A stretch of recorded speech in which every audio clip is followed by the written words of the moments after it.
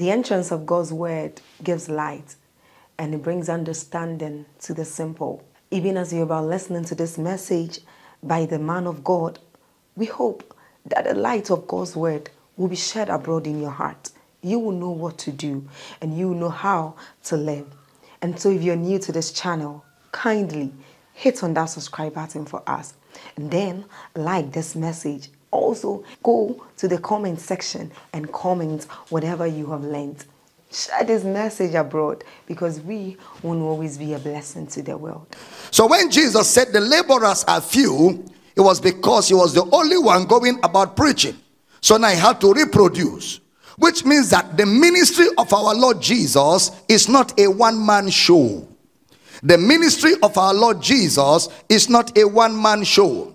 God wants the local assembly to reproduce laborers. There should be an increase in those who carry the gospel to others, and there should be an increase in those who reproduce themselves in disciples. It should be an ongoing increase in raising laborers. Laborers will produce laborers, who will raise laborers, who will reproduce laborers, because of the global harvest of souls into the kingdom of our Lord Jesus Christ. The local church should be where we reproduce the gospel of Christ. Something unique happened in the book of Acts. Acts chapter 2 verse 1. On the day of Pentecost, all of them were filled with the Holy Ghost. All of them. And they began to speak with tongues as the Spirit gave them utterance. Everybody was filled. It was not given to a select few. The Holy Ghost was given to everybody. And Peter lifted up his voice and preached. And the Bible tells us it continued till chapter 4. Now in chapter 5 verse 42, the Bible tells us, and daily in the temple and from house to house, they cease not to preach and teach Jesus Christ. That already shows you that ministry has now been distributed in the early church. People were preaching in houses. People were preaching in the temple. So there was a multiplicity of ministers rising in the local church. In chapter 6, the more people multiplied, the more there was the need for leadership. So deacons were appointed who were to serve tables. But these same people that were to serve tables, one of them went down to the city of Samaria. In Acts chapter 8 verse 4, Philip went down to the city of Samaria and preached Christ. Then in chapter 9 of Acts, Ananias, a disciple, he is able to handle visions and interpret visions well. Saul of Tarsus was sent to Ananias. Ananias was not an apostle. Ananias was a disciple. That means he was a disciple that was well discipled, such that he can handle visions, interpret visions. He was conversant with the things of the Spirit. He has been well discipled. That means that the work of the ministry has spread in the temple. Not only that he goes to the house of Saul to get him filled with the Holy Ghost, which means a disciple is someone who not only teach the word of God, but can minister the things of the Spirit. A disciple is someone who is not only given to teaching and preaching, but can minister the things of the Spirit. He's someone that has been trained to operate in the gifts of the Spirit, and he can interact with the gifts of the Spirit. In Acts chapter 9 verse 10 to 16, PJ read for me. Acts chapter 9 verse 10 to 16. And there was a certain disciple at Damascus named Ananias. So this guy was a disciple in Damascus. Read on. And to him said the Lord in a vision, Ananias. And he said, Behold, I am here, Lord. Read on. And the Lord said unto him, Arise, and go into the street which is called Straight, and inquire in the house of Judas for one called Saul of Tarsus.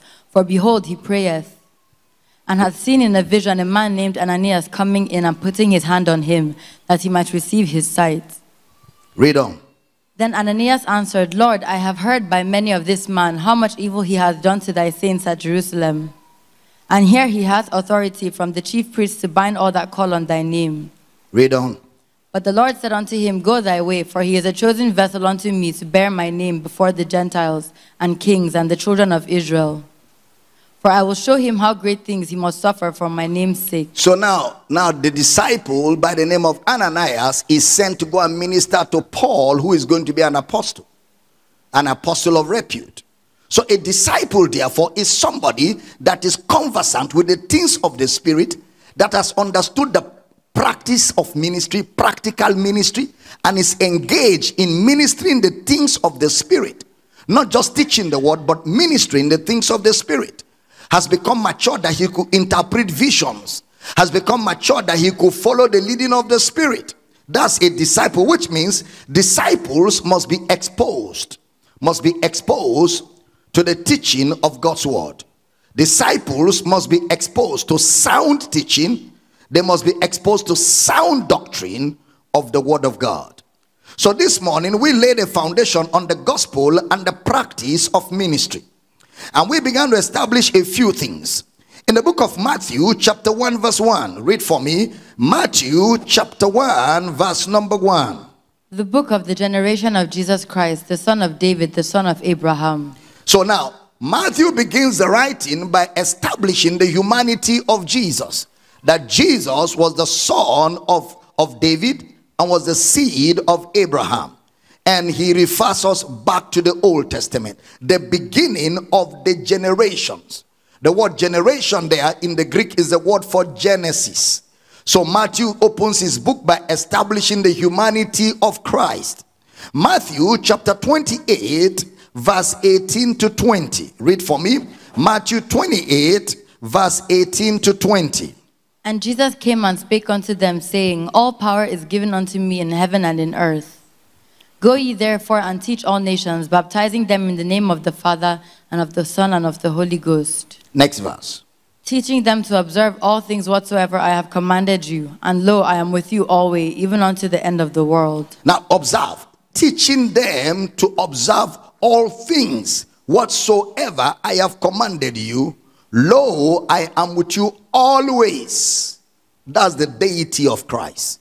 Only God can be with you always. So Matthew begins with the humanity of Christ and concludes his writing with the divinity of Christ. Lo, I am with you always. Establishing that Jesus is God.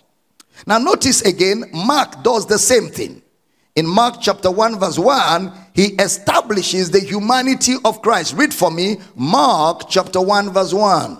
The beginning of the gospel of Jesus Christ, the Son of God. So now the word beginning again takes you back to Genesis. The beginning, just like Matthew refers to the generations, which is Genesis, Mark also refers to the beginning. All right, all of them refers to the beginning.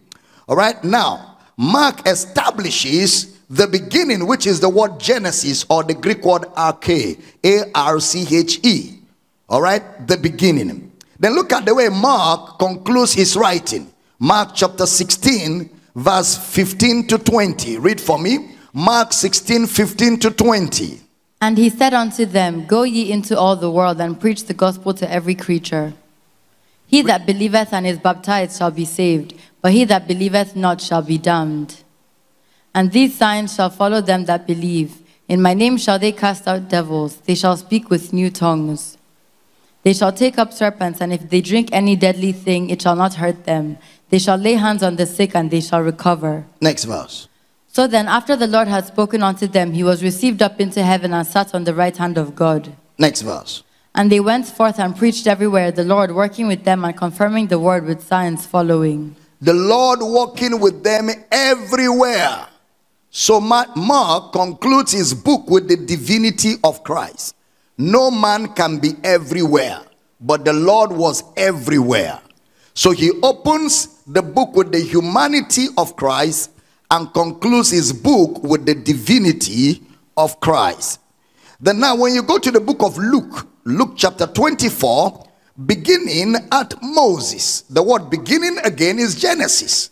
So Luke establishes the humanity of the Christ, the sufferings of Christ, and the glory that will follow. The sufferings of a man, the Christ, the man. So Luke also establishes the humanity of Christ, and he concludes with the divinity of Christ. In Luke chapter 24 verse 49. Read for me verse number 49. Luke 24:49. And behold, I send the promise of my Father upon you, but tarry ye in the city of Jerusalem until ye be endued with power from on high. Until you be endued, I send the promise of my Father. I send the Holy Ghost. So Jesus introduces a supernatural identity, power from on high. Power from on high. Okay, so that word on high is the word for heavenlies.